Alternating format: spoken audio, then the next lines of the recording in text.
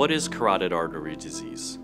Carotid artery disease is the development of plaque in the carotid arteries in the neck. When that plaque forms, there's always a risk it could break off and cause a stroke. As a vascular surgeon, I work with patients to reduce that risk. When patients are referred to me, I reassure them that just because you have a plaque in your carotid artery doesn't mean you're going to have a stroke. It doesn't even mean you're going to have surgery. The majority of patients are treated medically, meaning we'll make sure they're on the correct blood pressure or cholesterol medications, take a blood thinner like aspirin, and make important lifestyle modifications like eating better, exercising, and stopping smoking. We'll also monitor them closely, including doing frequent ultrasounds to monitor the plaque.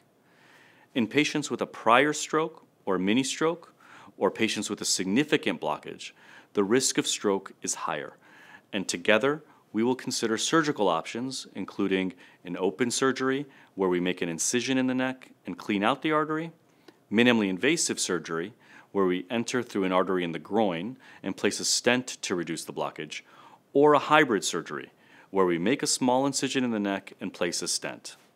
Patients at risk for carotid artery disease include smokers, people with heart disease, high blood pressure, high cholesterol, and diabetes. Early detection is key, so if you are at risk, speak to your doctor. To learn about treatment for carotid artery disease, visit loyolamedicine.org.